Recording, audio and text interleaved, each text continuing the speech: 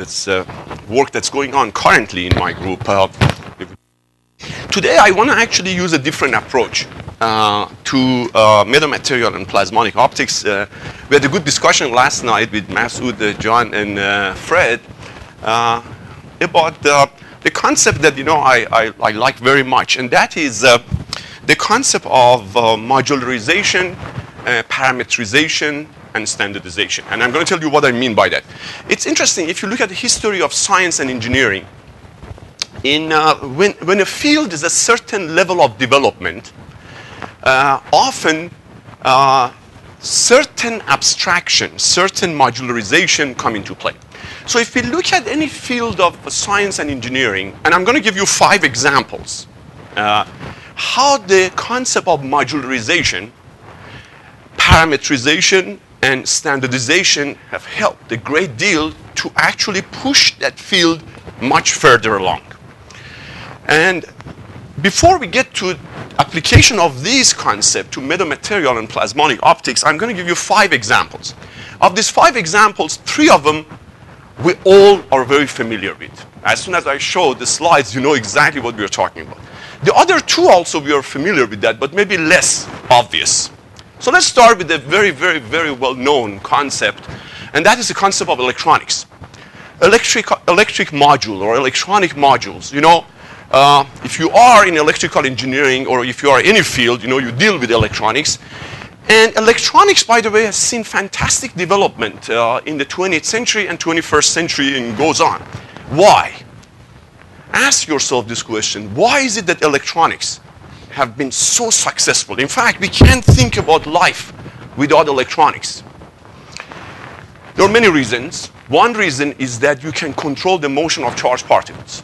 I mean, that's the physics behind it. You put a voltage, you have an electric field, you can control the motion of charged particle almost at will. In other words, where the charge will go, and that's what the electronics is all about. But equally importantly is the fact that we can modularize electronics. In other words, you have something that in electrical engineering we call it lumped elements. You look at this, you say, okay, this is capacitor, and they teach us, and you can do it yourself, what's the relation between voltage and current? Or this one for the inductor, or this one for the resistor. And after you know that, then whenever you want to put these 2 together, you don't have to go every time inside this particle. You know the relation between V and I, and you just connect them. I mean, this concept, we take it for granted, but it's one of the very powerful concepts that has caused electronics to become so powerful. Design of electronic system, whenever you design it, you actually go based on these connections among them. Okay, that's of course a very obvious example. Another very obvious example of modularization is concept of analog versus digital, again in signal processing. Now we know, for example, analog signal has a lot of information in it. Something is a function of time. But what do? We simplify that. We say rather than knowing all these little details, why don't we look at it as zeros and ones? Now zeros and ones are much easier, it looks that way, than just something as a function of time. Something as a function of time has a lot of information in it. Now zeros and ones have less amount of information in it, and yet it's very powerful. Because you simplify that and then you use Boolean algebra, and then you basically put together, and we all know that digital electronics have been so powerful in simplifying things, in removing the noise, all of those things. So again, this is another example in science and engineering that, simplicity helps. So we shouldn't be afraid of simplicity. Simplicity doesn't mean that it's very approximate. That doesn't mean that. It's just a different way of looking at things. Another example is that we are all, familiar, smartphone. Now, Steve Jobs recently passed away, but one of his vision, we all know, is simplicity. Now, in fact, in computer architecture, also you do modularization. When you look at your cell phone and you see an icon there, you touch it. Probably many of us don't know what happens behind it. Of course, somebody has thought about it and designed it. That's true. But the fact that you have, for example, a point over here for calendar, and you touch that, doesn't mean every time you want to access your calendar, you have to write a code. No. Somebody has done it. We know what that is. And now we want to connect that. You just connect the icons conceptually in computer architecture. Now, many of you are young. But some of us that have been around a few more years remember that we used to write computer program with DOS. We all remember that. And what it took to bring this one to this is the concept of modularization, parametrization, and simplification, or standardization. Okay, these three examples we're very familiar. John.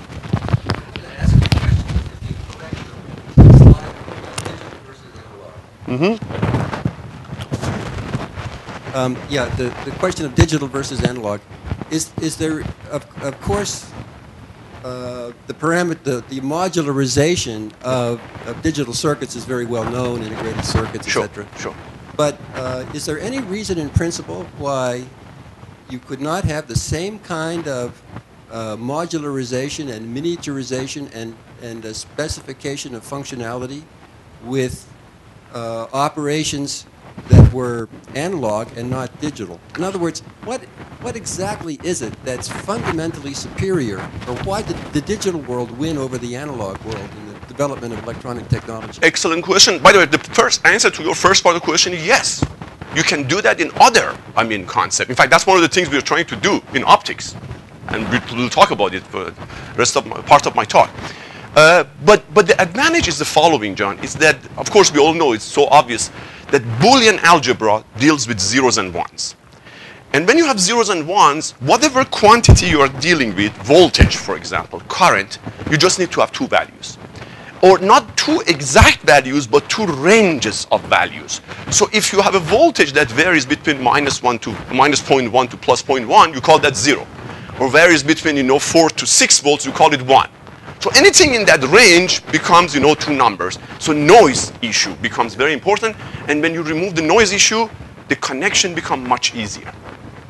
That's the power of digital concept. And the question I'm posing is that why can't we do that? In fact, that's the one you are also posing. Why can't we do that in other things? Particularly, why can't we do that for nano-optics, for metamaterial, for optics? Because that's also an analog system. And in principle, one of the, crazy ideas that I have is why can't we do that for quantum system? A quantum system, in some sense, is naturally digital. Like, for example, spin up, spin down. Automatically actually is digital there. So nature has given that to us. Whereas here, we artificially made this and became very successful. So let's bring these concepts together.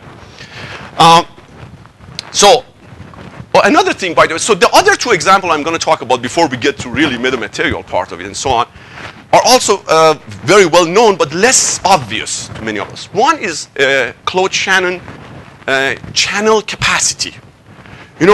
If we have a transmitter and we have a receiver and you would like to connect that through a noisy channel, that's basically anything we do is that. Before Shannon, by the way, this problem was a very tough problem. In other words, how do you take into account the noise? But what Shannon did, parameterized the channel by a very simple formula called channel capacity. He was in the Bell Laboratory, and he did that with a very simple formula that actually completely revolutionized the concept of channel connection and created a new field, information theory.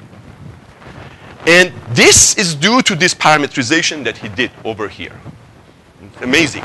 Just one formula can actually change many things there. The fifth example is maybe less obvious, but it's closer to my heart. And that's the development of the concept of antennas. Actually, I started, my career when I was a graduate student. My professor, Professor Pappas, gave me the first problem is look at the interaction of electromagnetic wave from geological exploration, radar system. So I worked actually in radar before I get to the nano-optics that we're doing now. And in those days, space shuttle, had gone into space, and they had a radar system, and the radar system wanted to know, how you can actually map the Earth, So there's a lot of interesting problem in those days. But if you look at concept of antenna goes back to the 19th century. Heinrich Hertz, work on antennas. Oliver Lodge, these giants actually work on this concept. And of course, came directly from physics. And in fact, there's an interesting, legend about Heinrich Hertz. They asked him, Mr. Hertz, is there any application in what you do with these things? In fact, they didn't call antenna in those days, they called it aerial. And he said, absolutely not. The only reason I do that is to prove that Master Maxwell was right. And then, of course, we all know that antenna has a lot of application. For example, in cell phone. So let me ask you this question. What did it take to bring the concept from this, which was just an intellectual curiosity, to this, that becomes absolutely, very important concept in anything we do? Parameterization. But parameterization of what? Because antenna is not something that would be like a digital or very simple system. That's where we are actually indebted to several giants in 20th century. Professor R.W.P. King from Harvard, Sergei Shelkonov from Bell Laboratory, Pocklington, Hollane from Stockholm. These giants, in electromagnetics, they actually introduced the concept of input impedance of an antenna. In other words, one complex number characterizing an antenna. And remember, again, simplification. Rather than looking at this monstrosity, which of course we always have to do, what Shelkonov and King said that what would happen if instead of entire thing, we just assign one number as the input impedance of that antenna, which is a complex number. And that revolutionized the concept of antenna. Why? Because knowing that number, then we can connect it to the rest of your system. Very powerful concept. And in fact, if it wasn't due to this concept, it's not clear how far the concept of antenna would have been developed. So all of this example I mentioned is that the concept, the modularization is a very important issue. And why not to do that in other fields? In fact, that's what John, you were mentioning with regard to the digital aspects of this. Now, on a personal note, by the way, I'm very fortunate to have the chance to actually know Professor King personally. He was the professor of my professor. So my thesis supervisor, Professor Pappas at Caltech, was his student. And one of his early students. So in the age, they were close to each other. He lived until age 100. He just recently passed away, by the way. And he wrote his last paper at the age 98. Single author paper about dipole antenna. What else has been left about dipole antenna? And he did it all. In fact, it's amazing. Last night we were talking about, the simplification in formulas. He has something, I think maybe 7 or 8 books. I don't remember the exact number. Each book is really a masterpiece. It's about, several hundred pages. You look at those books, full of equation and curves at the time that there was no computer. They did it with hands. This guy did all the equations with hand, all the approximation with hand, and the curves, and actually defined the field. That's just like handbook. You go there and you see all these curves of input impedances and so on. And then he did a lot of work on antennas in matter, antennas, in soil, antennas in the body, for bioengineering, a lot of things. Shelkonov, an amazing guy, great intuition as to how, some of these, concept of electromagnetics works. Beautiful. And he used to come to conferences, sitting in the front row, very, engaged in the discussion. Even at the age 100, the only thing that, his health was very good. The only thing was he was losing a little bit of his hearing. But other than that, everything was going, very nicely. Great guy. So why can't we do that, by the way, the same concept of modularization in optics? In order to do that, let's go back to the basic. We know that interaction of light with matter is governed by the laws of electrodynamics, both classical and quantum electrodynamics. And in fact, we already do some aspects of, parameterization in these fields. And we are all familiar with that, with this type of parameterization, which is the bulk properties of the material: permittivity, permeability, conductivity, nonlinear susceptibilities, chirality, and so on and so forth. So to some extent, we are already doing those parameterization. And that's what anytime we would like to have an interaction of light with matter, we don't necessarily go to the quantum level and build from there. We actually sometimes go mostly, with that bulk structure. However, in my opinion, that's not enough. We can do even more parameterization and bring it more to making these connections, as we'll talk about. So, nature has given us, by the way, a lot of materials. periodic tables, you know, and so on. We are all very familiar with that. And these materials have certain range of parameters. Of those parameters I mentioned to you, epsilon varying between this range, mu varying between that range, and so on. But the concept of metamaterials, as we talked about 2 years ago over here in the same room, would give us the ability that you can design materials that will give you the range of the parameters outside the range that you know you already have in nature. But of course, physically realizable, obviously. And the way it works, of course, as you all know, and we talked about it 2 years ago, is that you put in inclusions over here, and you have a wave going through that, and that would induces electric and or magnetic dipole moments. And these inclusions are small compared to the wavelength.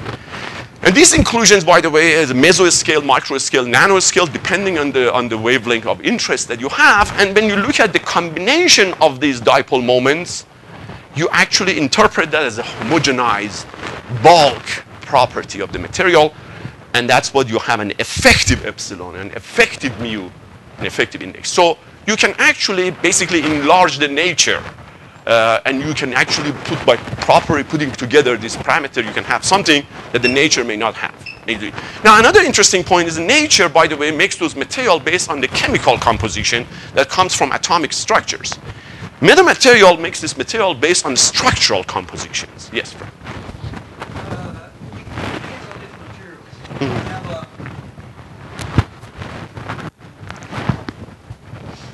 Well, you have to make these inclusions, let's say in the matrix. So what we have is a collective behavior. Yeah. So the larger the number of particles, more will be close to this collective behavior. That's right. However, if you go down and down, become smaller and smaller, yes, we are going to discretize. How do you think that exactly we right. have a limit to this? That's exactly right. In fact, one of the things we are doing, Fred, is that, I mean, if you start from these elements and you can come to this bulk property, this is called homogenization, basically in this direction. But one of the things we are doing is we are going actually to internal homogenization. In other words, what would happen if I get this one single inclusion and I go inside and I try to see what I can put inside of this to give me that inclusion? And that's, we call it internal homogenizations. So kind of in the parlance of the particle physics, that when you start with, you know, for example, electron, you know, proton, nucleus, you go there, you can go the other inside. You have a gluon, quarks, and so on, going down here. You can actually draw an analogy in metamaterial as well. So you get the inclusion and say, okay, I want to have this inclusion. What other possibilities do I have? So we go inside. What would happen instead of this inclusion? We have combination of little ones, and little ones, and little ones, and eventually, of course, you get to the atomic structures. Despite the fact it's very small, but still have a lot of things. A lot of possibilities there, and in that sense, it becomes richer. That, yes.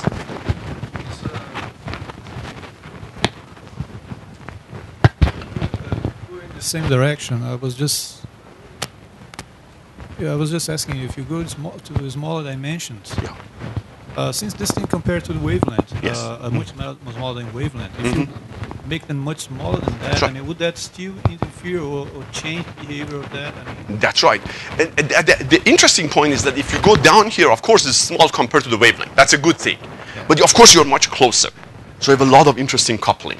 So you can take advantage of those couplings. but for the average effect, for the, let's say, the refractive index, would that still matter? Yes, yes. Actually, there are examples later on in my talk that I will show you how that actually matters. Thank you. Actually, that's a very good point. You will see that. Now, the advantage of these compared to the natural material is that these inclusions, you make them. So because you make them, you can actually control many of these things. Composition of that, densities of that, arrangements of that, you know, host medium, and so on. Now, there are advantages and disadvantages. John, I'm sorry, you were saying. Sort of picking up on this theme of the kind of internal doping Yes. of these each individual element that's making up the metamaterial.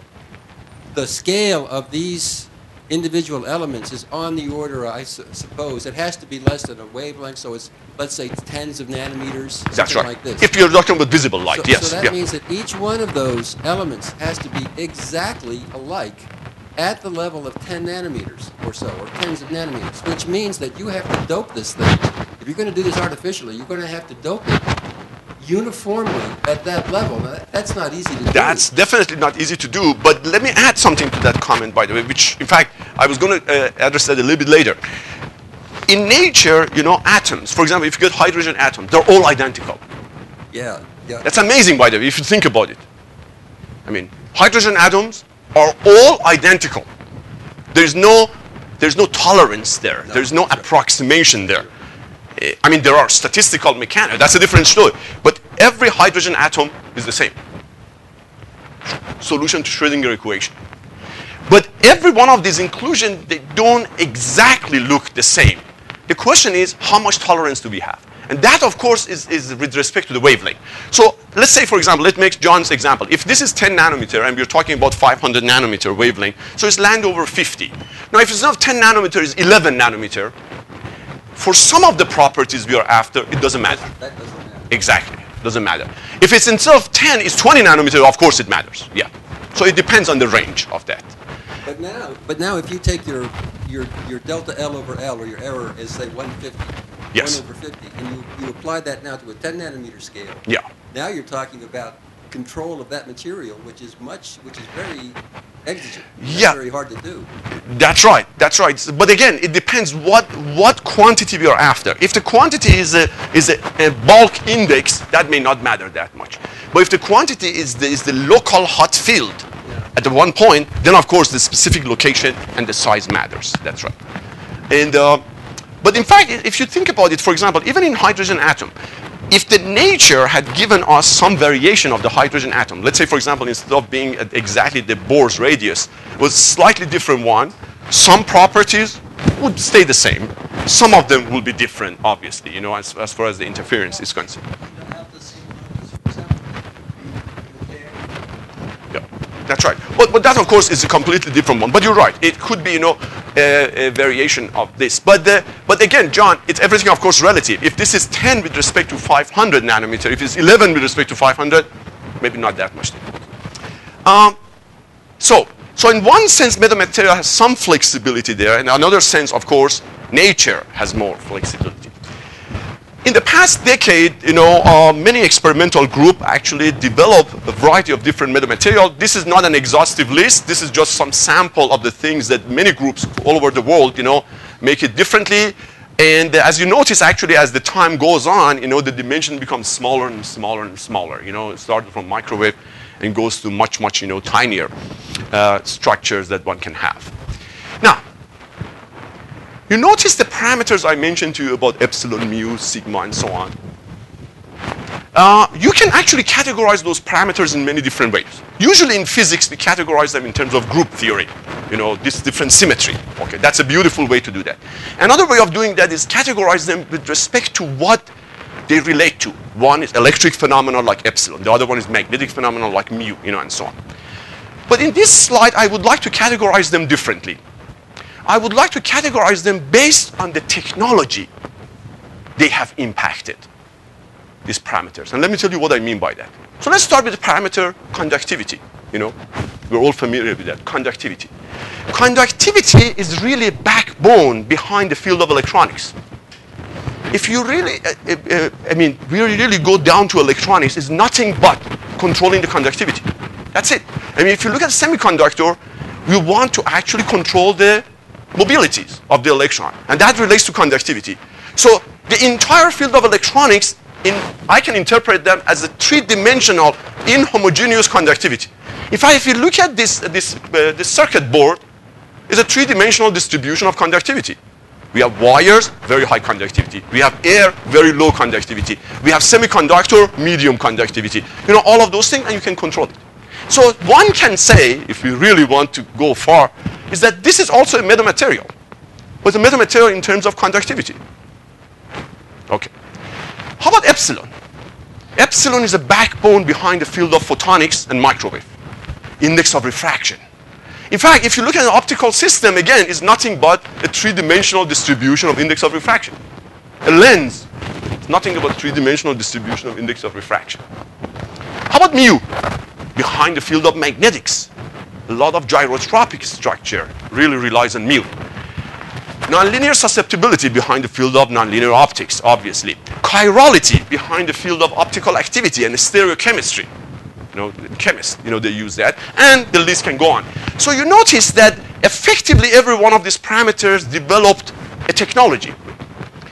But fortunately or unfortunately, these guys develop kind of separately from each other. Electronic on its own, photonics on its own, magnetics on its own, and these are historical reasons because of the dimensions, and so on and so forth. So one of the goals that I like to have is to see whether the concept of metamaterial, not just the metamaterial itself, but the concept of metamaterial can help us to marry all of them together. After all, they all satisfy Maxwell's equation. After all, they all have to follow quantum electrodynamics. If that's the case, why did they evolve separately? Of course, that's a historical reason. But now we know it, let's just change the history for the future. Let's just make them evolve together. Can we do that? And so let me show you one example.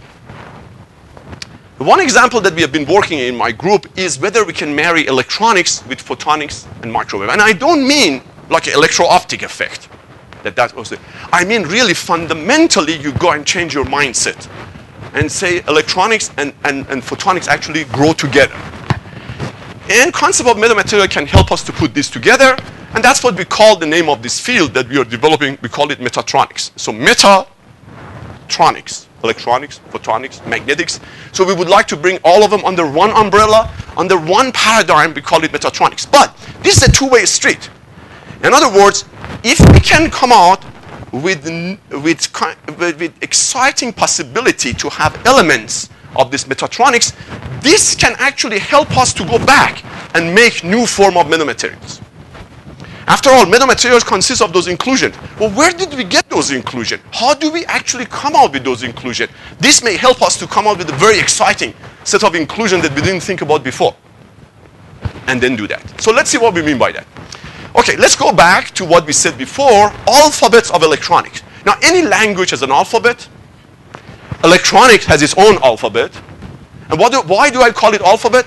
Because when you know the alphabet, then you can put them together. You can make words, you can make sentences, you can make paragraphs. But all coming from those alphabets. Electronics is no exception. If we know these alphabets, then you have infinite number of possibilities. Look at your cell phone. A lot of electronics inside of that. But in the field of photonics, alphabets have been different. For historical reasons have been different. They have been waveguide, it have been mirror, it have been diffraction, it have been scattering, it have been interference. Why? It has been different alphabet because traditionally when they wanted to make a waveguide, the waveguide was much larger than the wavelength of light. They couldn't make, let's say 100 years ago, to have a waveguide that would be much smaller than the wavelength of light. But they could make resistor that's much less than the wavelength of electronics. So it's just a historical reason. But now that we know nanotechnology can make elements that are much smaller than the wavelength, why do we have to stick through that path of history? For the future, let's change that path. Let's actually look at this and to see the same way that in electronics we have this lumped element, could we have nanostructures that would act as a lumped element, but in optics? Now, there's nothing magical, by the way, that we start with this. I mean, you can have another set of alphabets. The only reason that we start with this because we are very familiar with them.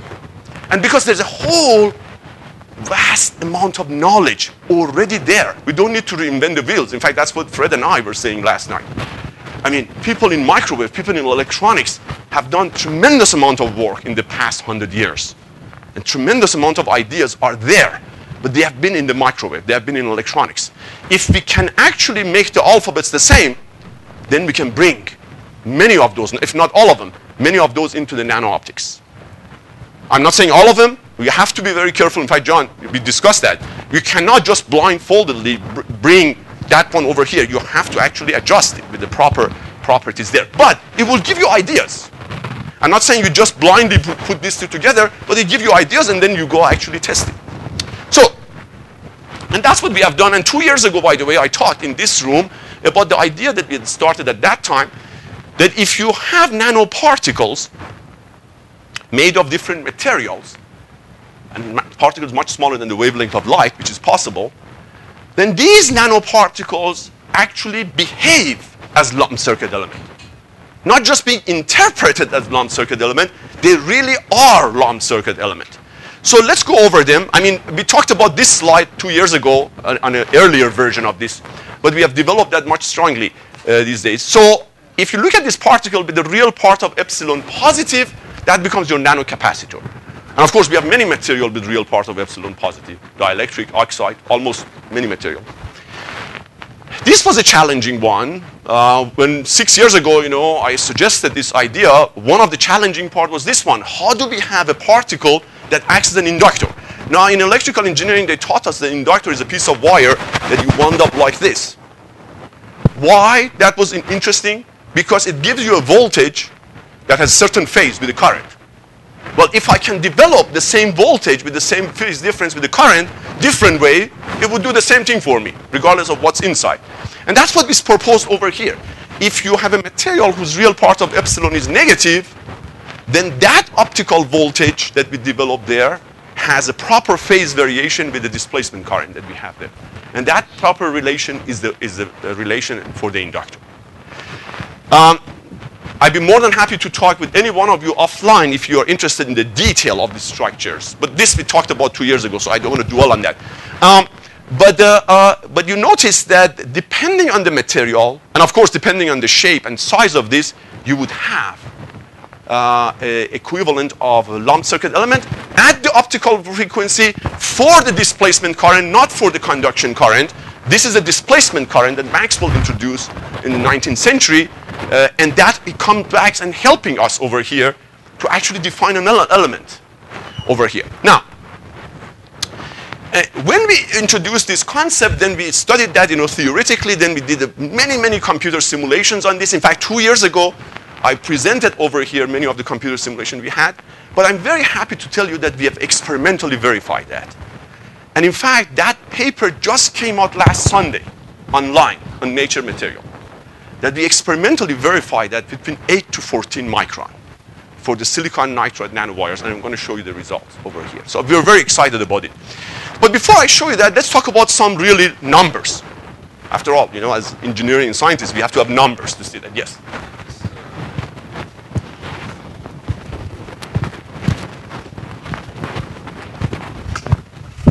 Just out of curiosity, you're showing that you have a sphere to represent capacitor, but yeah. In fact, these things, and try to fabricate them, they change in shape. Yes.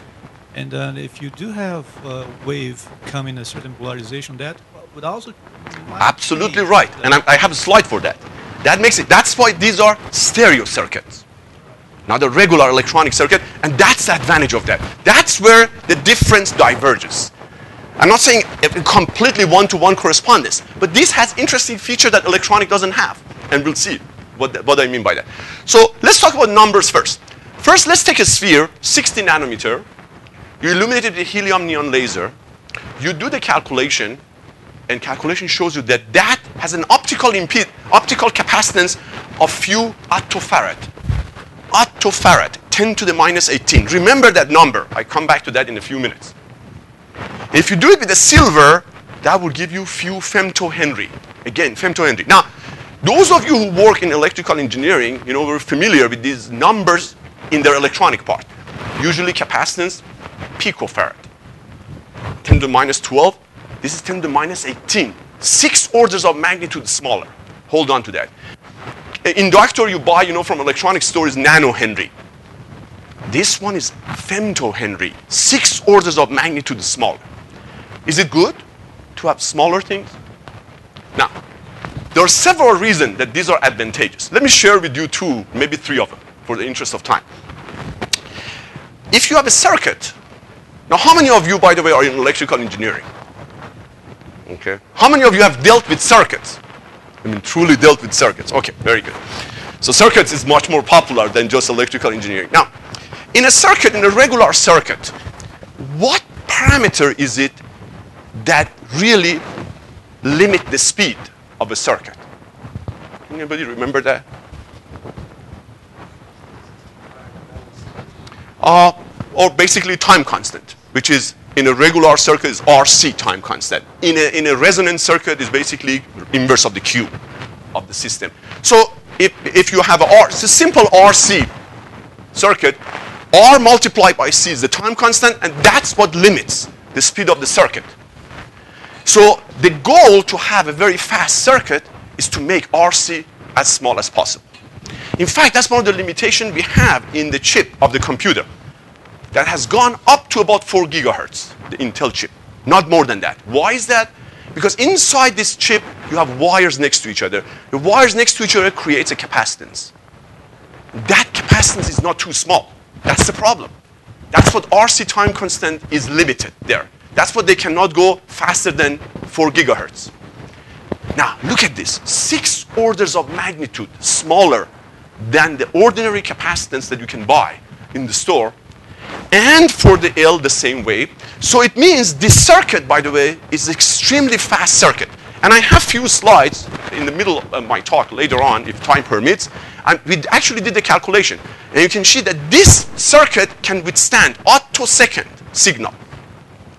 It can stand, by the way, 1 cycle an optical signal can go through this circuit without alteration. But that's fast. I mean, that's fast. 1 cycle of visible light can go through that. We'll talk about that later. Another thing is that if you have an LC in a circuit and you connect them together, what do you get? Those of you who worked in circuit. Oscillation. Okay? So what would happen if you do the same thing over here? We are saying that we have an L and C at optical frequency. So why don't we get these guys, put it next to each other? Or better yet, why don't we make a core shell structure? Chemists do that. Naomi Hallis, our good friend from Rice University, actually does, this core shell structure beautifully. With the prescription. You tell her, what ratio of radio you want. With the chemical processes, she can make that for you. So this indeed is your RLC. Not equivalent of RLC, it is your RLC that you have over here, with the advantage that if you change the ratio of radii, effectively you're changing your L and C.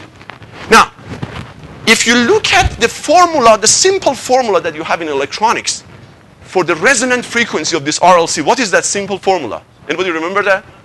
1 over square root of LC. Put these two numbers in that, you find that omega becomes resonant frequency in the visible light. 6 order of magnitudes, each one of them is smaller. That's what it brings the frequency in the visible domain that you have. So that means if I have something like this, it can oscillate at optical frequency. Obviously, of course, it dies out because we have loss, we have radiation. But what do we do in electronics to let this thing not die out? What do? You connect it with the op-amp, the amplifier. So what is the equivalent of op-amp over here? You put a gain medium. So if you put a gain medium over here, that becomes a nano laser. And indeed, by the way, that's true. Indeed, the work that my good friend Misha Noginov from Norfolk State University in collaboration with Cornell and Purdue did and published in Nature about 2 years ago, they actually have this core shell structure that actually is laced. And that is effectively this. So basically, you have an LC oscillator, but at optical frequency. It becomes a nano laser. It doesn't need to have a long cavity that the standard lasers have. Of course, it has a lot of challenging too. The gain medium has to be very high, in order to compensate for the loss and so on. That's of course an engineering issue. Now, so you might say, okay, so what? Okay, yes, particle acts as a circuit. What good does it do? Okay. What I would like to do is to actually change your mindset about this issue. So for a moment, I would like all of you to become a circuit designer. Put yourself in the circuit designer's shoe. Ask a very simple question. How does a circuit designer design a circuit? I mean, in your cell phone, you all have circuits. Somebody has designed that. How? So let me assume I have a very simple request. I would like to design a very simple bandpass filter. Undergraduate homework problem. How do we do that? We go and take a look at the book, textbook. We look at the formula for the design of, a bandpass filter. Look at this formula. You find out what RLC do you need. And then you go in the US Radio Shack, but in other parts of the world, actually Radio Shack doesn't sell this anymore.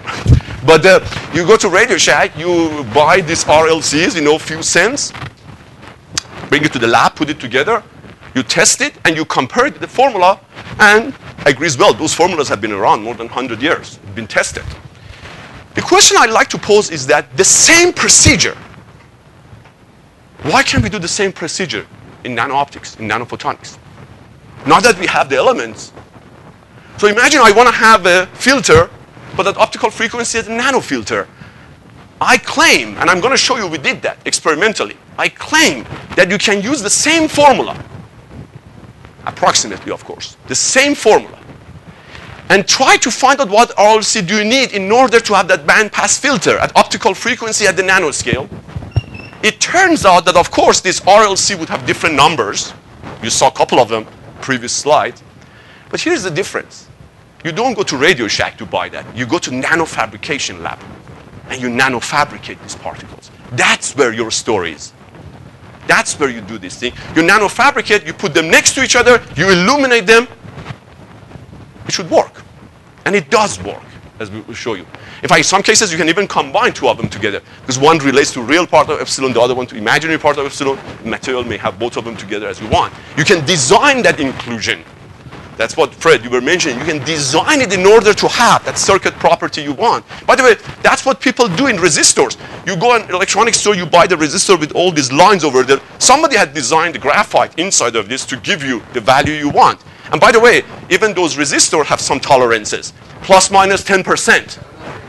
They're not very good. That's right. That's right. Here, by the way, I'm going to come back to Ben-Hur's question about the size and shape of it.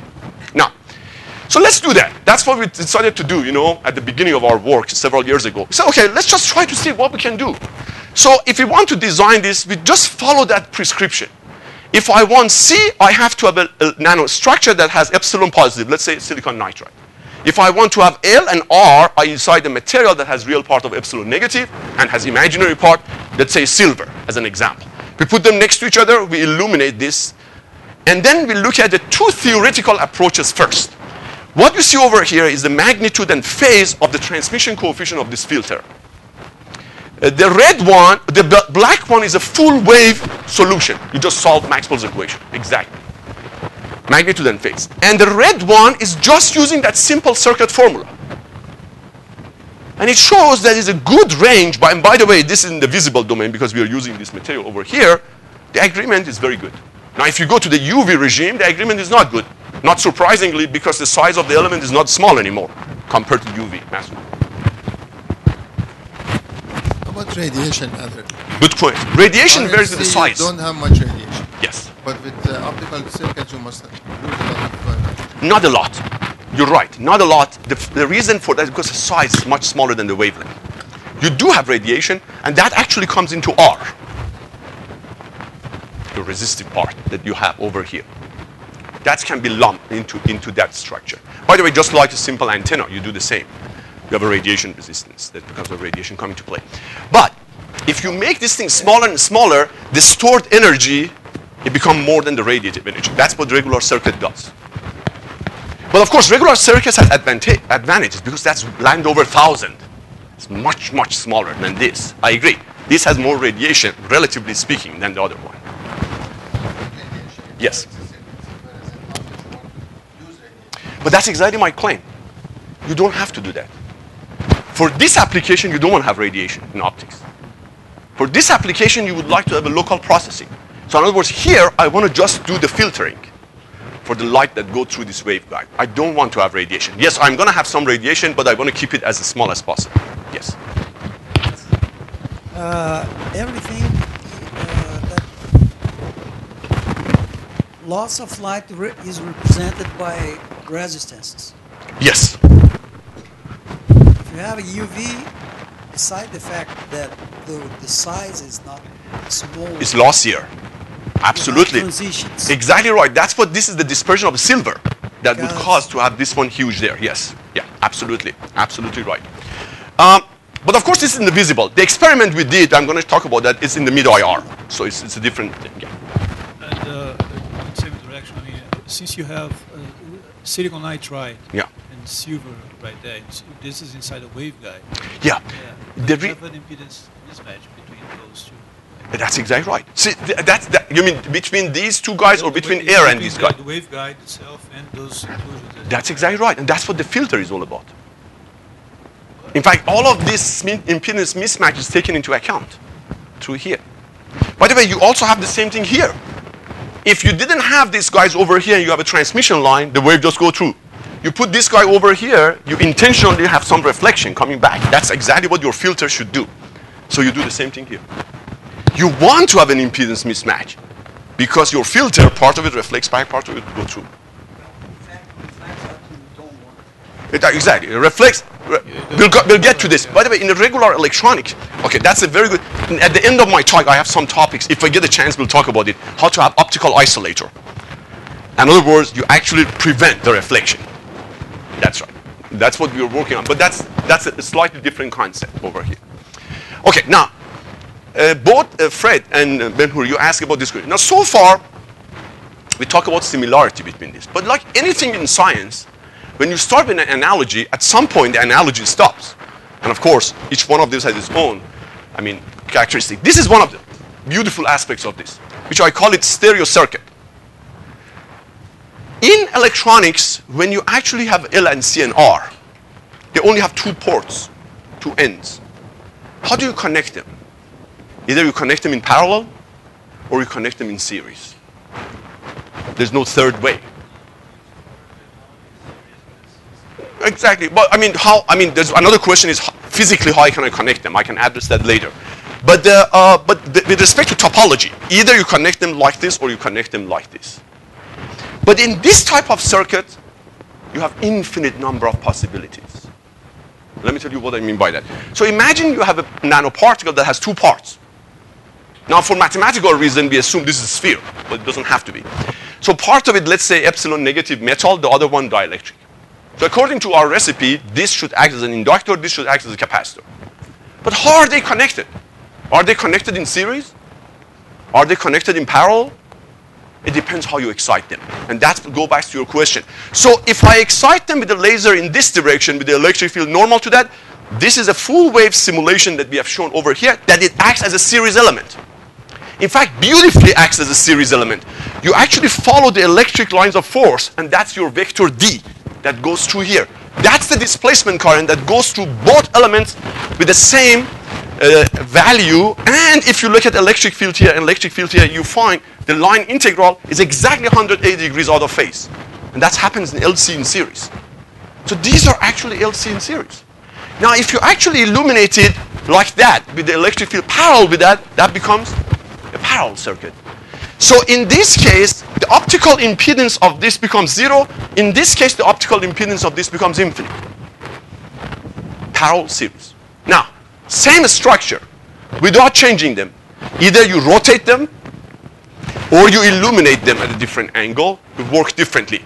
But if you illuminate them obliquely, what do you get? You get neither one of them.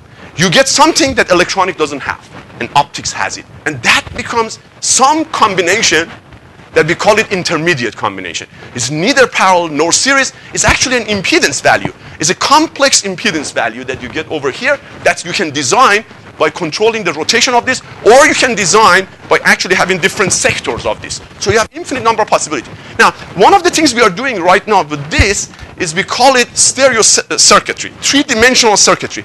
So imagine I have nanoparticles that I put them in 3-dimensional structure, like a Rubik cube.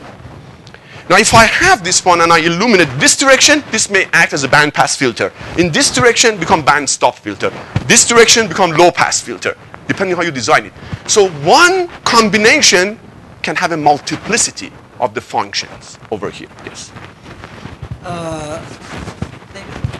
You are showing different aspects and different results.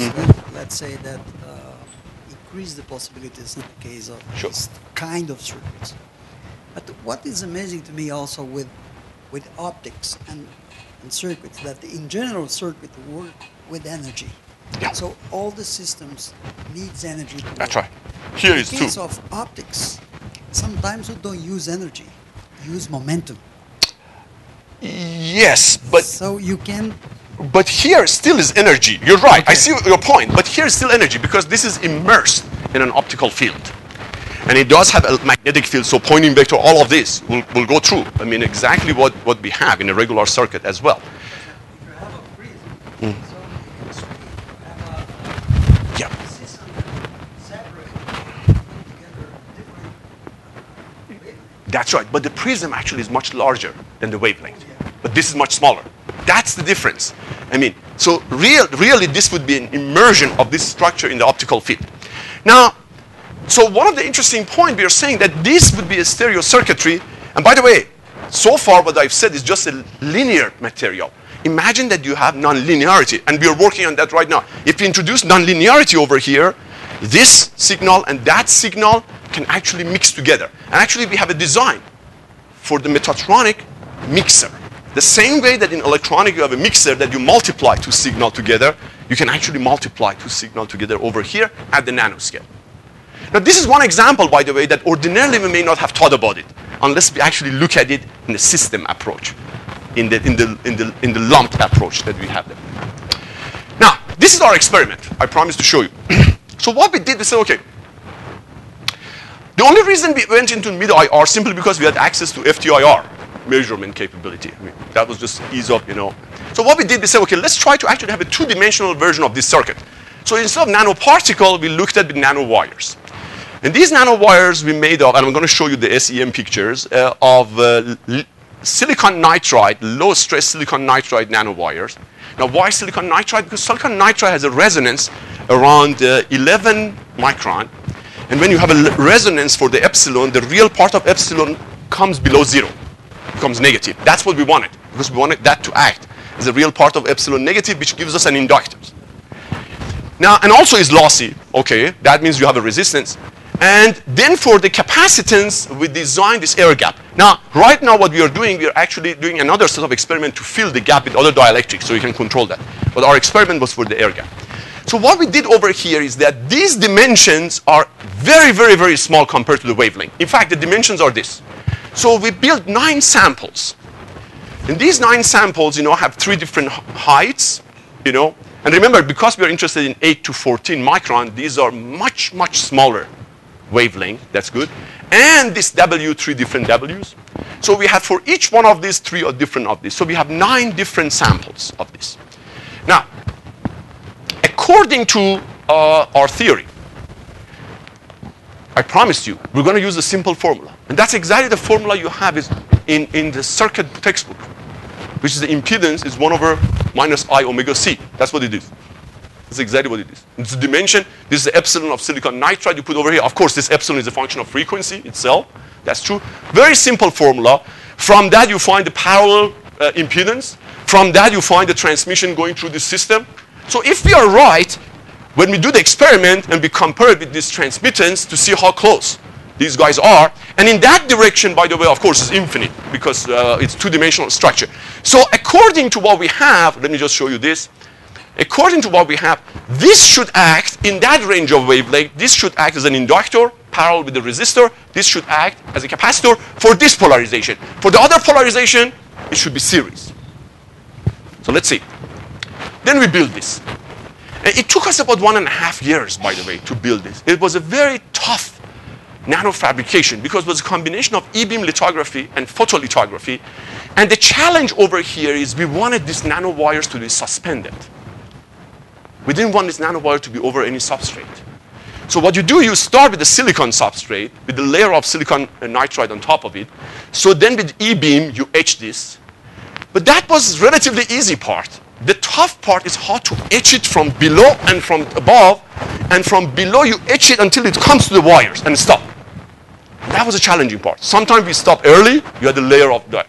Sometimes you stop late, the wires broke. And it took us 1.5 years. Finally, we did it. And the reason we wanted to have suspended because I wanted to directly show that this is lumped circuit element. I didn't want to have a combination of lumped circuit over substrate. The substrate is another part of the circuit. You can do that. But I wanted just to show a pure comparison that we have over here. So we did it, and these are AFM and the SEM picture that you have over here. The dimensions is similar to the dimension I mentioned that to you. And then we put in the FTIR, we illuminate it with the mid-IR signal. When the electric field is parallel with that, this should be what it should be. I mean, we're going to see. And when it's perpendicular to that, it should be like this. So let's look at the result. And these are it is. 54 curves you see over here. 9 samples, each one of them with 2 different polarization that we have. That becomes 18 different experimental setup. And here you see 54 curves. So for every case of those 18, we show 3 curves over here.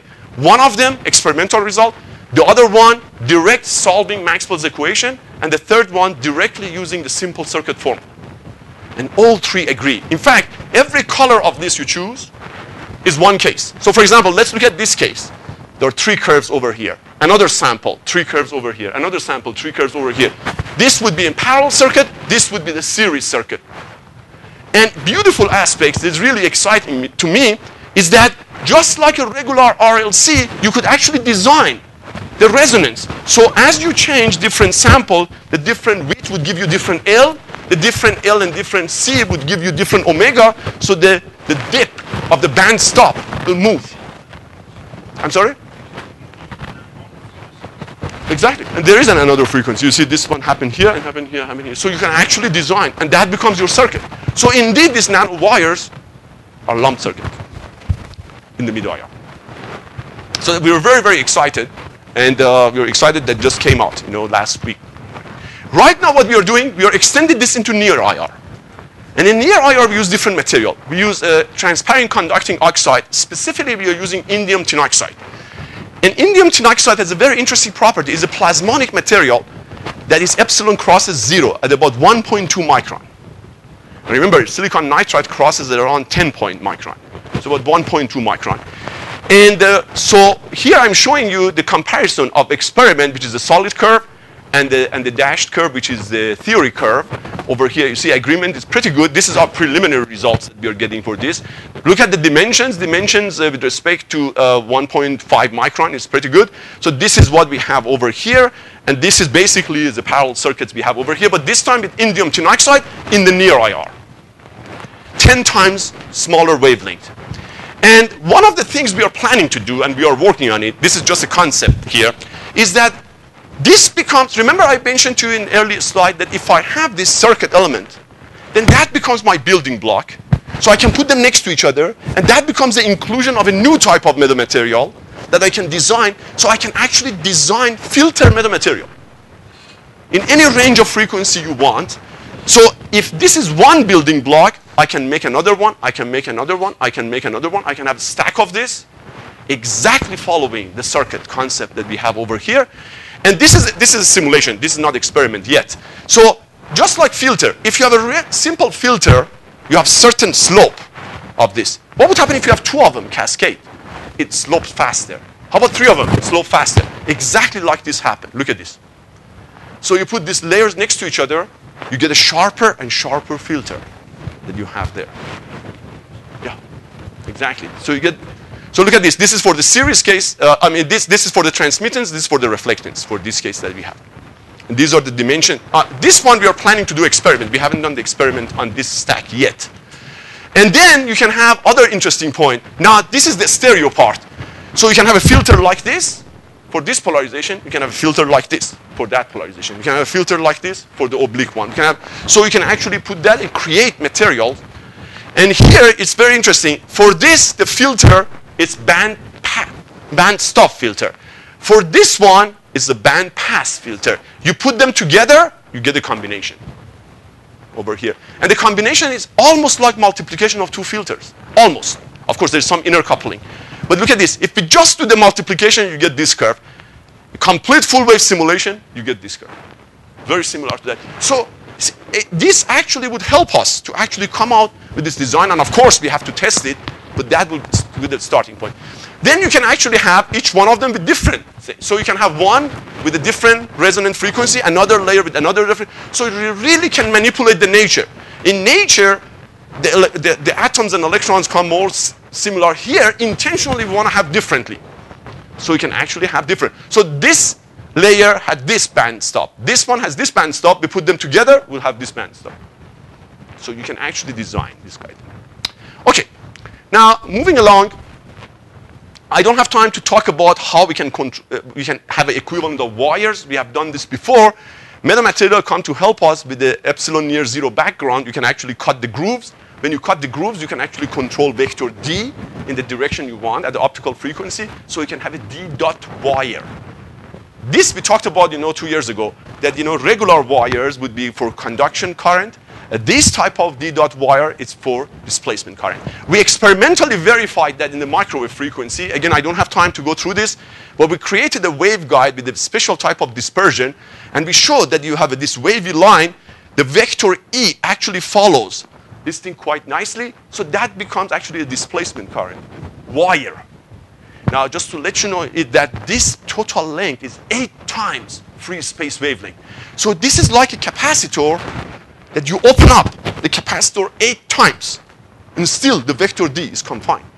And that becomes wire, for the wire for displacement current.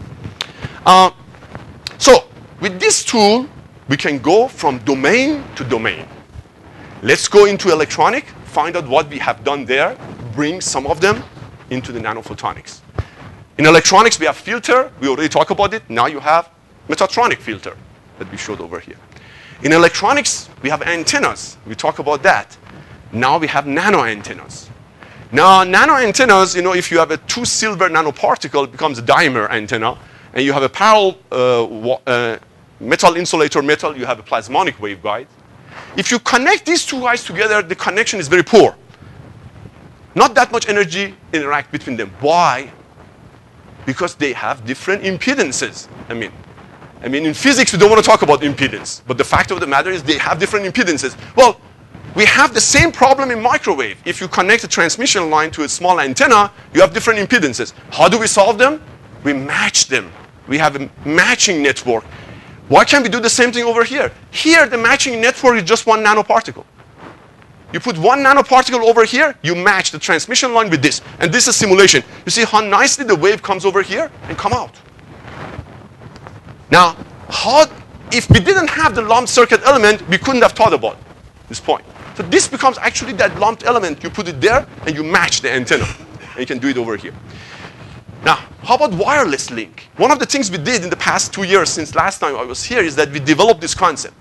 In microwave, when we want to communicate, we use wirelessly. Can anybody tell me why? Why not we just connect point A to point B by wire? Well, cell phone, because we want to connect it with many things. But let me assume I'm in point A, and I want to connect to point B. Let me assume even not mobility. That's right. That's the advantage of this. But at point A, I want to connect to point B. I can either send it by wireless signal, or I can connect it by wire. Which one is advantageous? I asked that question to my class. Which one is advantageous? To connect it by wire or connect it by wireless? Yes. Tell me. You have an answer? Wire. Why? Less lossy. Excellent point. But I tell my students this. An antenna. How does the power of the antenna drops as a function of distance? Does anybody remember that? 1 over r squared. Electric field is 1 over r. 1 over r squared. 1 over r squared, think about it. 1 over r squared, it seems to be a lot waste of energy. 1 over r squared, it's a lot of decay. And then I tell my student, look at the space Voyager that goes at the edge of the solar system, has an antenna which is not too big, send a signal. What is that distance? At the edge of the solar system to here, put that 1 over r squared there. The signal you get over here is extremely weak. And still we use an antenna, and still we are able to get that out of a noise. And that's amazing, by the way. It still amazes me. And, you know, with all the noises that we have here on Earth, we can still pick up that noise, that signal that's coming from the space Voyager over here. Of course, that's because we have a correlator. That's a different story. But the signal is there. So still 1 over r squared we use antenna. But you said wire. Yes, wire is a good answer. But wire has its own problem. You also have loss there. But in a transmission line, loss is affected by e to the minus alpha distance. Is exponential. Exponential eventually will lose, depending how far you are. So as you increase the distance, there is a crossing point. Beyond that, 1 over r squared is advantageous to e to the minus alpha r. So of course, depend on the loss. You're right. If your transmission line is absolutely lossless, the transmission line wins. But of course, we can't take the transmission line between here and moon. So obviously we have to, that's a mobility issue. So antenna always wins. So if that's the case, let's bring this concept into nanoscale. So let's say I'm inside the chip and I want to connect optical signal from one part of the chip to another. Point A to point B. Which one is better? Can I connect it with plasmonic waveguide? Well, it has its own loss, exponential loss. How about if I cut short the transmission line, put a little antenna over here, cut short that one, put a little antenna over here, have a transmitting nano antenna, receiving nano antenna, and just let the optical signal go in air. It has 1 over r squared, that's true, but that 1 over r squared wins. But the key point over here is to match the antenna. If you don't match the antenna, you're not going to win that much. And we did that in our concept. And so my good friend Harold Gissen from Stuttgart now is very interested to try to do this experimentally. We'll see. Yeah. But this concept shows that indeed this could be a wireless communication within a chip that you have. Yes. What about channel capacity? Or if you compared the transmission line, a wire transmission line, against wireless, yes, the speed of information that can be transmitted from one to the other, how do they compare? Excellent. We haven't done that calculation. That's a great question. My guess, this is just purely my guess, that still the wireless could be advantageous because the dispersion is much less. In plasmonic waveguide, you have a lot of dispersion. So you can't send that much bandwidth within that. So I'm hoping, I don't know this for a fact, I'm hoping for the antenna would be better. But I don't know that. Yeah. It doesn't have to be. That's right. The only reason I'm saying it's plasmonic because it's sub-wavelength in the confinement. If you use regular optical fiber, it's much better.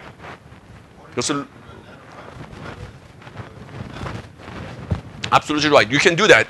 Yes. I mean, the reason that we're comparing it with plasmonic simply because of the confinement. If you get a regular optical fiber and you make it few nanometers, the field is not that confined.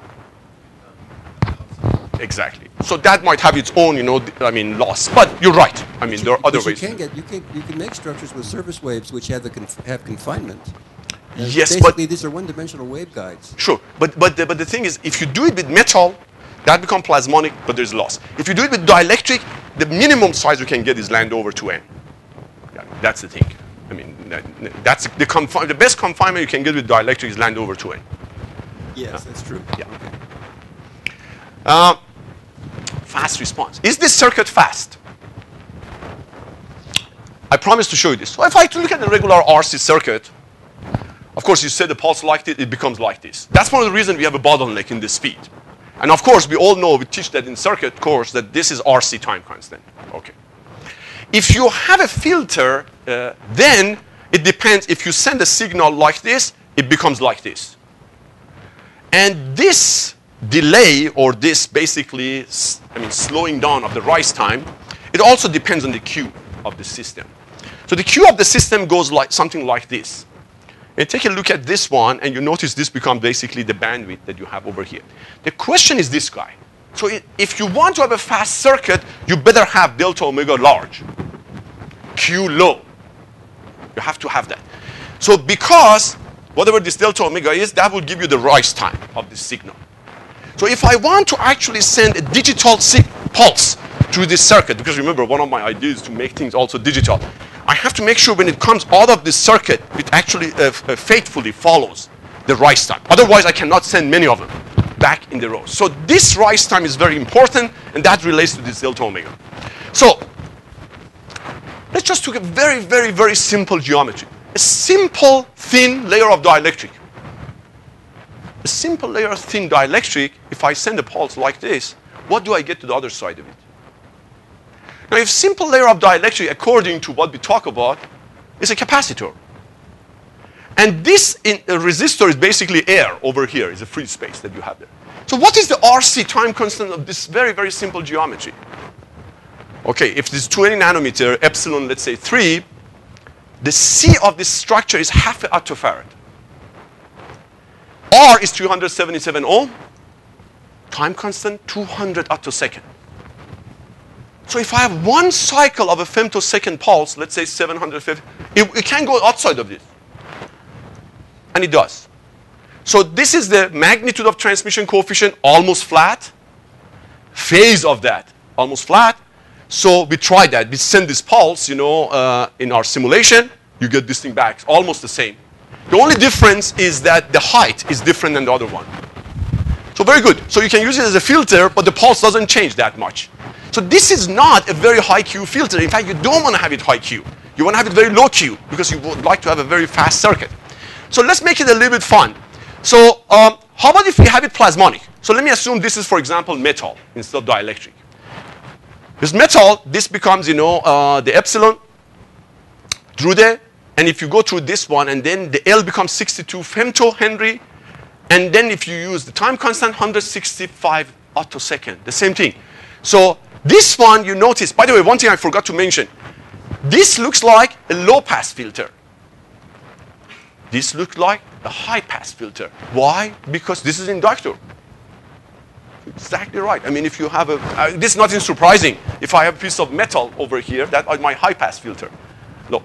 So I do this, and I almost get the same. There's more distortion over here, but the width is almost the same as this one. How about if we put them together? If you put them together, you have a Q of 1. Extremely low Q. That's not a bad thing, because then the bandwidth is the same as omega 0. This is extremely high bandwidth circuit. Extremely high bandwidth circuit. That's why this pulse will go through. But will go through with a different height. So you can actually control the height of the pulse, but the width of it will go through. So you can have it very nicely in the digital system. So then you can have a lot of fun. Then you can have in series. In that case, you have a band stop filter. And band stop filter, of course, is narrower band over here. You notice there's a little bit ringing over here. So it's not as completely going through. Now, then, let's put them together. So if you have this layer, you have some pulse going through. Now, this is interesting, by the way. It's obvious to all of you in plasmonics. But the people in circuit is also obvious, but for different reason. If you have a layer of metal over here, and you send the signal through it, only part of it would go to the other side. Now, if you get that metal, and you add dielectric on its surface, more signal will go through. At first, it's counterintuitive. But from circuit point of view, it does make sense. Because if I have an L, it's something. But if I have L and C, it goes into resonance. And the things will go through. And that's what actually happens in optics too. And doesn't matter the order of these guys for the thin layers. I'm sorry, somebody? Kind of, but of course not exactly. Because inside the metal, in principle, you don't have any propagation. Because epsilon is negative, but not mu. But it's very, very thin. So that evanescence will show up to the other side, but weaker. But if you put a dielectric this side or that side of it, it goes approximately into resonance. So it becomes like LC in parallel. The things will suck into that. Effectively, you can say kind of like anti-reflection coding, but what goes through is not exactly 1, by the way. It's slightly lower. Here, if you take a look at it, you notice by itself, it was a high-pass filter. You put this guy there, the transfer function becomes slightly larger. And by the way, this green that you see over here is green and red for this case and this case, but exactly on top of each other. So it doesn't matter if you actually change the order. Yes. Exactly. Body plot. That's exactly right. Last night I was telling you about. That's exactly body plot. Yes. So you can do it in optics. Yeah. That's right. Then you can have a lot of fun. So in circuit, we already do this. You get these guys together. You can actually control the temporal, history of a pulse that you send through many layers of filters. Why not to do it in optics? You can do the same thing over here. Put different layers of that. Each one of them you can control, and then you can get what you want over here. Or you can have a lot of fun things. You can put, different filters over here, and you can actually have a different time delay, because filter can also work with a time delay. You can actually do something like this, so you can temporarily control the signal that's going through. So in Metatronics, we have an interesting paradigm. We have a paradigm that by putting this nanoparticle next to each other, you can imitate some of the things that the people in electronics have been doing, but even richer. Because you have a combination of polarization. You have a combination of direction of propagation that in electronics we don't have. And as I promised you, Metatronics helps us to, metamaterial help us to build the field of Metatronics. Now Metatronics can help us to come out with the exotic form of metamaterials. For example, did I tell you this guy over here? If you look at metamaterial, people often talk about split ring resonator. which is basically an LC circuit. Okay, that's not a big deal. But why do we have to stuck only to one LC circuit? Why not to come out with this as a building block? So how about if you do this? So how about if we can have a material that each one of these would have something like that? Effectively, that reminds me, by the way, of a more complex atomic structure. I mean, we start with the hydrogen atom, and then we have, much heavier, atomic structure over here that has much more, molecular structure. The same thing we're doing over here by having different type of resonances, making the building block. Actually, by the way, if you look at atomic structure, what really matters there from optics point of view is the absorption lines. That's what we're trying to do over here. So you're creating your desired absorption line in the inclusion you want. And you put them next to each other, and that becomes new form of metamaterial. So, so far I've talked to you about the linear systems. But in my group, we are actually working heavily on nonlinearity as well. For example, here we introduce nonlinearity in this structure. We have a mixer that we have. Right now, we are working actually with a structure that has 3-port network with the hope of actually developing a transistor for this structure. Because we need to have a 3-port network if we want to do switching, if we want to do processing, and that's what we do. And here we have a couple of designs for this transistor. We haven't published that yet because we're trying to check, everything, make sure that's the case. So in this case, this would be a kind of transistor that works with the displacement current rather than the flow of electrons. Directly works with the charge, with the field. Yes.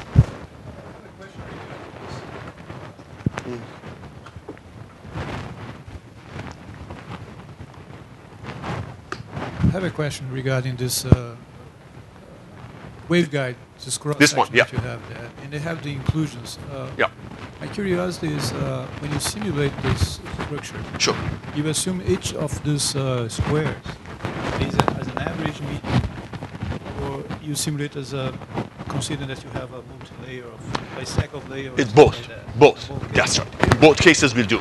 In other words, in some cases, for example, we consider this, an effective epsilon. Yeah. In other cases, we consider layered structures. We have done both. Yes. And my question is, sure. When they are very close together, like the slide that you showed previously, you do have some coupling between them. Absolutely. Absolutely. That's an excellent point, by the way. This is something that electronics does not have. But you still see it as a good thing? I mean, that will change. That's a good point. You have to take that into account, by the way. That's true. So what happens is that if I have an L and C putting next to each other, the electrons don't jump from this L into this C. Yeah, what I end up with is, did you actually get to a point where you have an optimal separation between these structures so you can control that? What we do sometimes is we put a very thin layer in our simulation. We put a thin layer of dielectric, regular dielectric between them. That would reduce the SPP generation between them. See, that's something that the regular electronics does not have. If I put an L and C next to each other, I don't have a wave between them. Okay. But in these structures, if you design them, without paying attention to that, sometimes you may get a very tiny SPP between them. But those tiny SPP, by the way, may not affect, depending on how you design them, may not affect the transfer function. In other words, there's still a band-pass filter or low-pass filter, whatever you want. I see it depends on the separation between them. You do have some, like resonant behavior between this layer too. You can. That's right. You can. They change the time constant. Yes. But what happens is that usually in those cases, if you're really looking at the realistic material with the loss there, those things would be actually die out. Usually those very, very close coupling give you very high, high K wave number SPP. Those high K SPP, by the way, if you add a loss to them, they actually die out. I can show you, by the way, I have several. I think that's because all of them have different resonances, frequencies. Exactly. Let me give you an example. I can show you many results later in the break. But if I have, let's say, a block of epsilon 1 and a block of epsilon 2 next to each other, and this acts as a inductor, this acts as a capacitor, because one of them is positive, the other one negative, and you put them next to each other, you may have an SPP between them. Yes. That SPP, the wave number, depends very much on the relative value of epsilon 1 and epsilon 2. So what you can avoid is that you can actually design your particles with a different epsilon 1 and epsilon 2, but then you can change their width. So your L and C would not change, but the SPP between them would change. so you can reduce the effect of it. You have that degree of freedom. Because what you want effectively is you have the effective L and effective C. But that doesn't have to come from one single epsilon 1 or one single epsilon 2. Just one last question, if I Sure. may. Of course. Since you have a waveguide Yeah. that goes that way, and in order for you to have different behavior for each of these cells, I mean, Yes. you probably have a stack of, I don't know, silicon nitride, Yeah. silver, or whatever, any kind of metal in parallel. And the other one, you think that should be, perpendicular? To It could the be. one? It could be. Yes. Is that feasible? It's a tough. It would be tough, nanofabrication point of view. That's Yeah. right. So we prefer that the design both would be in the same direction of stratification. That's what I would. That would help. But sometimes there's no choice. I mean, sometimes you need a very high epsilon over here, and nature doesn't have it. So you have to stack them in that direction in order to get high epsilon. Yes, I mean, for example, well, in the case of silicon nitride, we didn't have that problem because that was just nanowires, and there was air gap between them. But right now, we're working on ITO, and then in the ITO, in the gap, we wanted to put some other materials there. Those materials, we want to make sure it doesn't give rise to the local SPP, because we're sending the wave in this direction, and we want to have a transmission and reflection, not coupling to the SPP between them.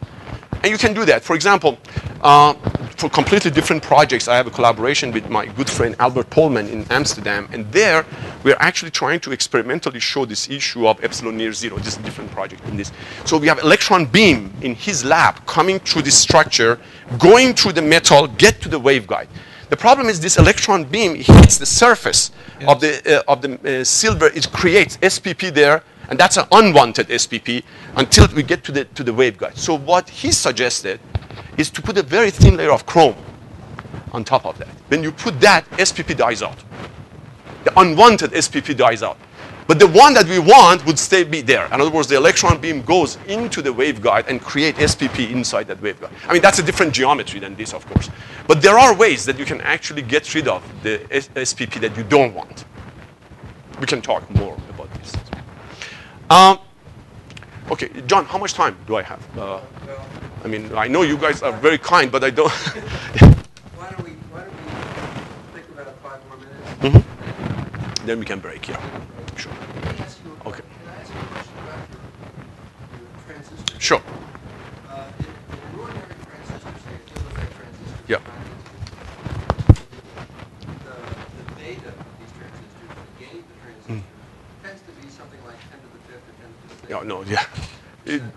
Yeah, that's right, in a regular transistor. Now, but my Not question here. is, yeah. Not here, no. So, I guess the larger question would be, in order to get functional circuit, do you need the same kinds of gains in optical sort of metatronic Yeah. than you do? No.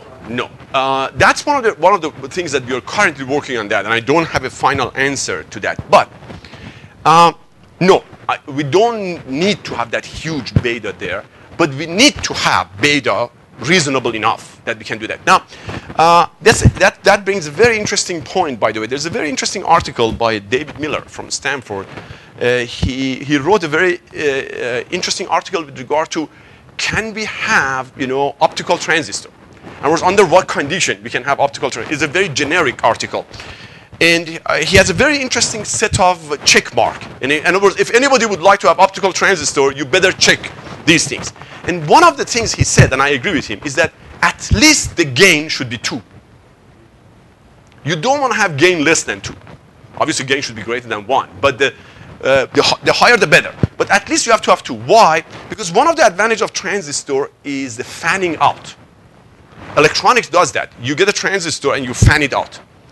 Now, you want to fan out to many, many branches. But at the very least, if you fan out in 2, your gain has to be greater than 2 in order to sustain the circuit.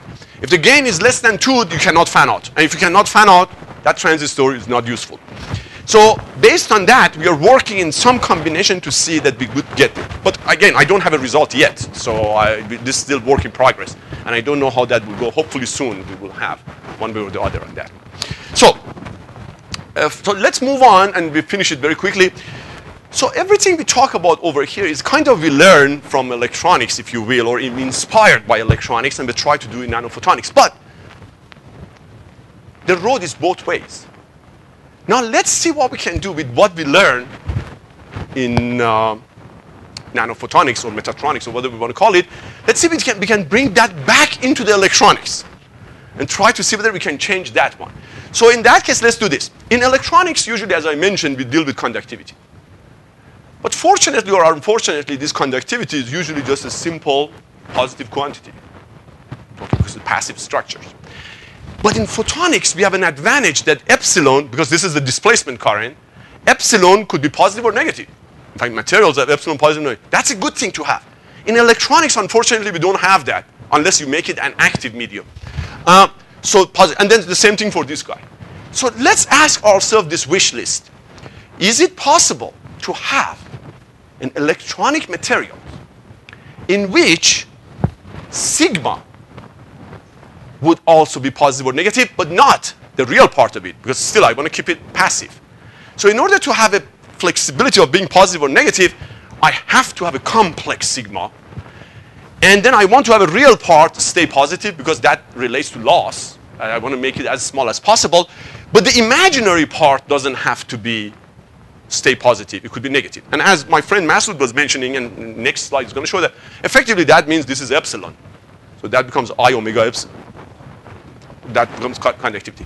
So, but do we have electronic material that would do this, not optical material?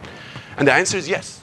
That material is graphene, which is already around. And the graphene, by the way, which of course won the Nobel Prize in year 2010 for two of the people who isolated graphene in University of Manchester. It's a one atom thick structure. And this one atom thick structure, of course, quantum mechanically you can calculate, the conductivity function of this. But the beauty of this, that conductivity function can link into classical concept of the current and electric field and link to classical Maxwell's equation, as you will see in a few slides. The interesting point is that people in graphene, by the way, that directly work in electronics, majority of the work in graphene, if you look at thousands of papers coming in graphene, majority of them are in electronics. Only very few of them talk about the optical, photonic graphenes. And there are reasons for that. It's a very, very tough experiments to have. But from our perspective, as soon as I was very interested, I started reading the papers. And I was reading the papers, I noticed nobody talks about this very simple observation, that J equal to sigma E is the same in circuit theory as admittance. So that sigma is effectively the admittance that we have. And we know, by the way, because conductivity is complex and we know admittance is complex, there's a one-to-one beautiful correspondence that you see right there. That the real part of conductivity is conductance that we use in circuit. And the imaginary part of conductivity is susceptance. Now we know in circuit, this relates to the loss and this relates to the stored energy. Which means, back to our old friend. So the imaginary part of conductivity of graphene relates to the inductor and capacitor. That's it. We have it right there. We have it naturally right there. We don't even need to make nanoparticles. It's right there. Nature has given us that. Nature has given us one atom thick inductor. One atom thick inductor. We can't have better than that. If we're going to talk about miniaturizations, you can't have anything even more miniaturized than that. One atom thick inductor or one atom thick capacitor, depending on the sign of this guy. But can this guy become positive or negative? Yes. In fact, if you look at the literature, there are many, many papers on the conductivity of graphene. This is one of them by George Hansen. So conductivity of graphene follows the very famous formula called Kubo's formula. And the Kubo's formula is quantum mechanical formula and depends on frequency, depends on chemical potential. By the way, this mu is not permeability. This is chemical potential. In other words, basically the doping that you have there. Depends on the scattering of the electron, meaning loss, and depends on temperature. And it turns out if you plot this, it's a very, very interesting dispersion, by the way. John, this was referring to what you were mentioning. So if you use the Kubo's formula, let's say in this paper, and you plot it, this is a real part of conductivity, and this is imaginary part of conductivity at the 3 degrees Kelvin temperature. This is low temperature, and with the electron scattering of this one, which is relatively moderate. I mean, there are some better scattering. There are actually worse scattering in the literature. Now, But I want to walk you through this. This is at the chemical potential of 65 millielectron volt. One way to actually create that potential is you have a graphene and you put a ground plane and you put a DC voltage across that. So when you put a DC voltage across that, basically you electrically dope it. So the Fermi level would go up. They bring electrons into the conduction band. Remember, graphene is a gapless semi-metal. So there is no band gap there. It brings the electron into the conduction band. And when you get the electron in the conduction band, it changes the conductivity.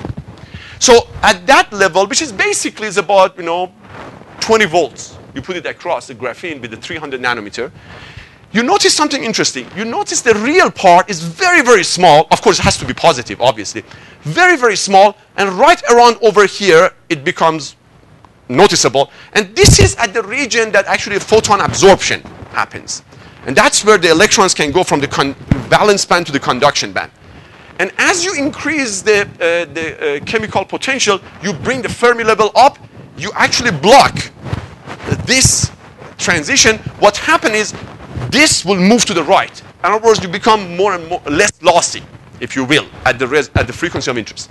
But another interesting feature is the fact that the imaginary part could have a negative value. So when it is positive imaginary part, that's equivalent of an inductor. When it's negative, that's equivalent to the negative inductor or capacitor. The beauty of this graphene, I think if you want to have one characteristic that's really better than anything else, is that it's tunable. It's easily tunable by just putting different voltage across that. So if you change the chemical potential by changing the voltage across this, you notice how nicely the conductivity will change. And you notice this actually becomes less lossy. So this would shift to this. Now, you notice that in this plot, I intentionally plotted between 10 terahertz to 50 terahertz. 50 terahertz relates to 6 micron free space wavelength. 30 terahertz relates to 10 micron CO2 laser. You don't want to go higher frequency because if you go to the shorter wavelength, optical phonons will get in and the system become lossy. You don't want to do that. For many applications, you want to stay in this range. So, but the beauty of this is that if I fix my frequency and I just change the chemical potential, then the imaginary part could be negative, could be 0, could be positive. Let's see what we can do with that. So this is one atom thick circuit. If it's one atom thick circuit, why don't we envision something in the future like this? Imagine that you have one sheet of graphene, one single sheet of graphene. And imagine you can either dope it chemically or electrically, different segment of it differently. And what I put over here is the imaginary part of different set. The real part, I'm assuming all of them very small. So if I put different parts over here, if the imaginary part is positive, that's my inductor. If imaginary part is negative, that's my capacitor. So effectively, I have a combination of inductors and capacitor. So if I put an electrode over here, you have a one atom thick filter. The beauty of that is that if you change the location of electron, you have a different filter. Like a stereo circuit that I was telling you a few minutes ago, but that was for the three-dimensional collection of particles. Now we can do it in one atom thick structure. Well, this is just the idea. We haven't done this yet. But we are doing interesting simulations to prove the concept is possible. Now you might say, okay, how do I actually make different segment of it, different value? We have 3 proposals for that. But before I show you, by the way, let me show you one other interesting feature. Remember I showed you that this conductivity could look like, the imaginary part of it could look like this? So imagine, by the way, you choose a graphene that this guy is positive, just we showed in the previous slide. So effectively, graphene becomes this. Becomes combination of inductors, and the coupling with free space is a capacitor. Now, Fred, what does this look like to you? Transmission line. So in transmission line, you can have a propagating wave. So what does it mean? That actually graphene can act as a transmission line for electromagnetic wave. But transmission line that would wave propagate over here with respect to free space, which means what? Which means you have surface wave. So you can have surface plasmon polariton hugging this graphene, and we'll go through this. Now, independent of this view, by the way, other authors before us, they actually theoretically showed that this is the case.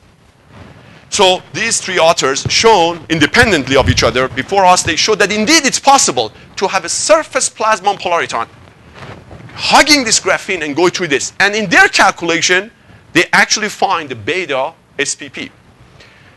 And beta SPP would be like this. Now, let's take a look at this. This is a very interesting beta. The regular SPP that you have in metal has a different dispersion. So let's walk through this. This is of course, for free space. But you notice that the conductivity comes in the denominator of this guy, in the denominator. So if we operate at the frequency that the sigma real part is very small, but sigma imaginary is not, nevertheless, this denominator is very small compared to 2. So approximately this dominates over 1. So that means you effectively get this multiple. And this means the beta SPP is much larger than the free space beta. Much, much larger. So we decided to actually see what advantage that would have. So we started looking at the numbers. So if you look at the 30 terahertz and look at those numbers, 3 degrees Kelvin, all of those you put there, Kubo's formula, you find out that the beta SPP that you get is 70 times K0. Which means that this SPP has a wavelength that is 70 times shorter. So if outside is 10 micron, this SPP would have a wavelength that's 144 nanometer. That's fascinating because one of the areas of plasmonics is to do what? Is to do sub-wavelength imaging, sub-wavelength everything. And for that, what we have to do is we have to come to the near field. Not here. We don't need to come in the near field. You can go any place on this graphene, as long as you have SPP, already the wavelength is shrunk 70 times. So you can actually detect the 2 particles that would be lambda SPP over 2. And that means what? That means lambda 0 over 140. You would be able to detect on the graphene. Of course, there's a catch. You have to be on the graphene. So the question, of course, this brings a challenge too, is how do I couple a plane wave into this? Then you have to use a grating. Because if you actually send a plane wave into graphene, it will just go through. Almost transparent, doesn't see anything. But if somehow you send a plane wave and you put some grating and couple this guy to the SPP, that SPP is a slow SPP. With a 70 times shorter wavelength. So what you see over here is the simulation of that SPP you have. Now, another thing I forgot to mention is that this SPP is only available when this imaginary part of conductivity is positive. If the imaginary part of conductivity is negative, we don't have SPP, transverse magnetic. We have SPP, transverse electric, and that's not that confined. So effectively, we don't have anything. Now, but I want to bring one other thing into account, and then I'll show a few examples and we stop. Look at this beta SPP. It's 70 times K0. So if I have a wave that's going 70 times K0 over here, first of all, it's a slow wave. Secondly, the extent of the field in this direction is exponentially decaying. Exponentially decaying by e to the minus 70 times K0, almost. That is a huge confinement that you have over here. That confinement is about 20 nanometer above this and 20 nanometer below. So this SPP is highly confined to this. Now, if you use this real part of this to find out how much loss you have, you find that the loss is not that bad, actually, because the real part was very small. And in our calculation, we find out that this SPP can propagate up to 15 lambda SPP. 15 lambda SPP, that's a lot. We know, by the way, in the SPP on the metal, it doesn't go that far. This one goes 15 times lambda SPP. Now, lambda SPP is very small, granted. So still compared to lambda 0 is not that much. But as long as you have SPP, 15 is a lot. And so what we said to ourselves, okay, this would be a fascinating platform for metamaterial. So why don't we do this? Why don't we just look at SPP and try to manipulate different segments of graphene in order to manipulate SPP? After all, what is metamaterial? Metamaterial is when you have a plane wave coming like this, and you have these inclusions, and you manipulate that plane wave. Now, we don't have a plane wave. We have this SPP, and we're going to manipulate this SPP. So we're going to have 1 atom thick metamaterial. It can be thinner than that. 1 atom thick metamaterial. So this is one example of that. So what we did over here, we assume in a single sheet of graphene, and we assume that has 2 regions of conductivities over here with the 2 different dopings. And we choose the chemical potential such that the conductivity has become this. If you look at the conductivity, you notice something interesting. Real part very small. Imaginary part not that small compared to this, but one of them positive, the other one negative. The positive one can support SPP.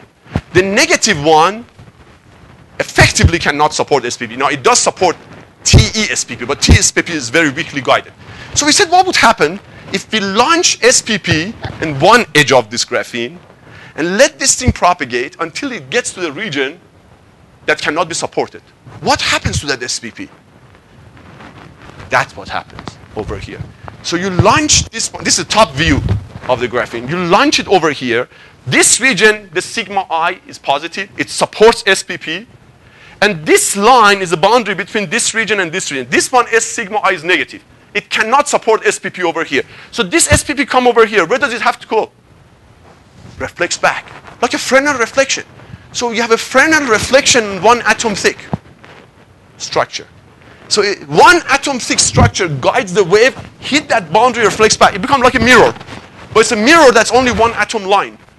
It reflects back. Now, why is it that it doesn't radiate away? It's an open space. Because this is highly confined. So radiation loss is very small. Very, very small. So the entire thing stays like this over here. So we said, okay, very good. So why don't we think about, instead of three-dimensional metamaterial, we think about two-dimensional, one atom thick metamaterial. The main question I haven't answered yet, how do I make these patches this way? We have three proposals. First, the one that everybody in electronics is already doing it, is that you have a highly doped silicon substrate. You put a spacer of SiO2 over here. You put the graphene on top of it. You put a DC voltage over here. That will change the Fermi level over here. That would change the charge density over there. That would change the conductivity. And this voltage is very, very reasonable. I talked to my colleagues in chemistry, that they, in physics, that work on graphene. They said, 23, very easy. We can do it. You can even go to about 100 volts across the 300 nanometer. Still doable. But you don't want to go above that because then we'll have a breakdown and so on. So in this case, you get this chemical potential. Now, but this is not what I want. What I want is to have a different patches. This gives you only one patch. So one possibility is to have this way. So how about if we can have a ground plane that is uneven? If the ground plane is uneven and I put a voltage, DC voltage over here, the electric field would not be the same. If the electric field would not be the same, the chemical potential would not be the same. The charge density would not be the same. So it's beautiful. In other words, if you have a graphene like this and the ground plane is uneven, the conductivity of the graphene maps that ground plane without even touching it. So then you can actually have a map of this, like a topographical map, but reflects itself into conductivity. Another way is just to put in inhomogeneous spacer, of course. Another way is to put a split gate. Split gate, people already doing it for electronics. But the split gate, of course, is harder to have if you have more than two things there. Now, so this is a set of simulation we did to show that you can have a lot of interesting, fun devices you can think about. For example, here is one sheet of graphene that we are assuming in our simulation that the conductivity here is different than here. But we choose the conductivity such that it cannot support SPP here, but can support it only here. And we launch the wave from here. You notice the wave is trapped. Now, what does that remind you of? A waveguide. But it's only one atom thick. So it's the thinnest waveguide possible you can think of over here. And because there is not that much radiation loss, because it's highly confined, you can bend it.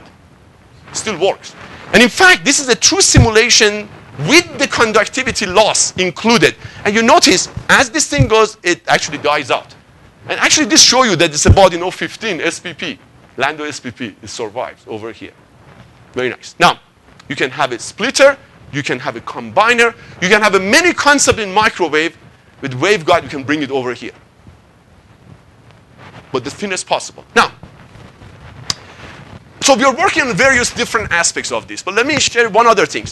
If I can manipulate this wave, it means I can have a lens.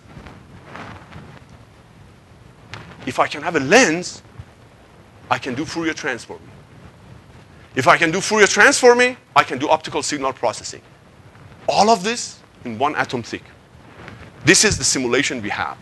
So here we assume that there's this one layer of graphene, but with this dent over here. This is not important, but what is important is this conductivity is different.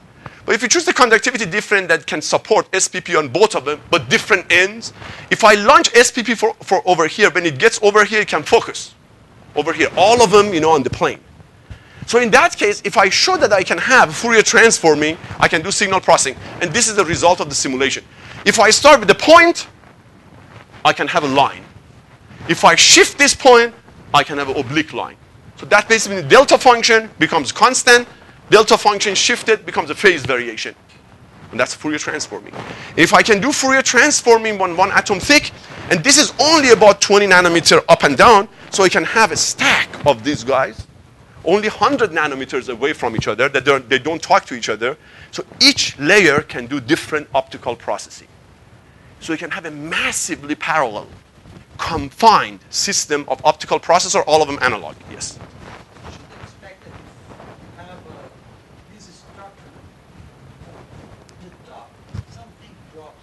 Excellent point. You can use it as sensors. Yes, absolutely. Absolutely. If you put something over here, clearly, everything we know about metamaterial can be brought into one atom thick. Everything. Scattering, sensors, and so on. Now with this technique can be brought into that.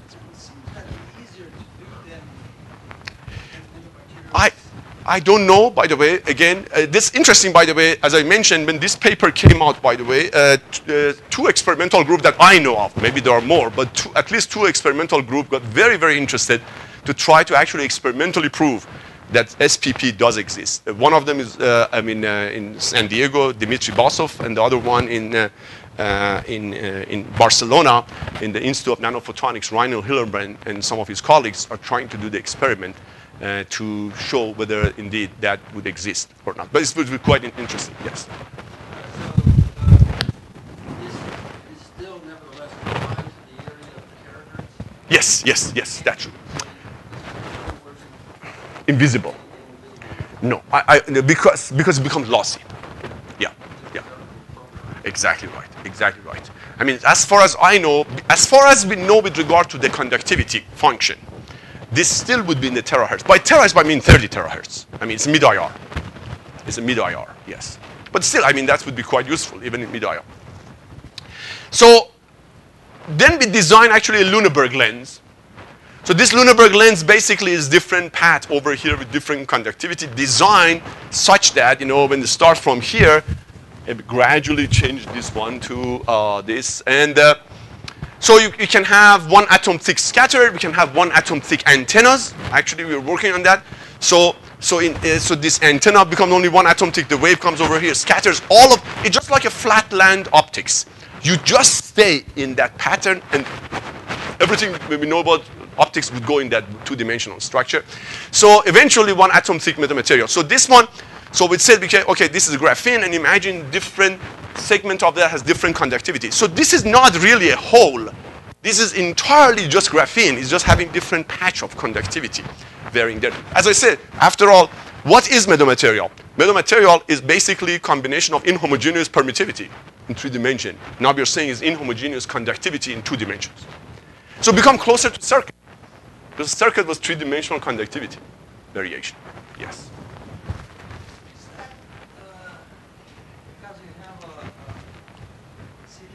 Mm-hmm.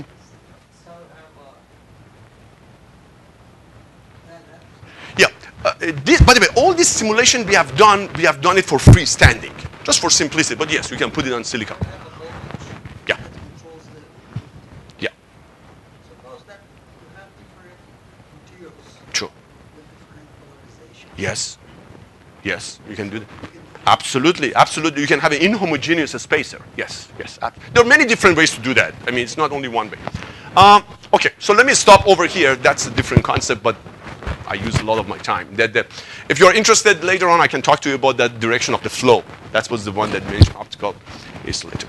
So, John, I think I stop over here. Thank you. Thank you. Thank you. Thanks very much.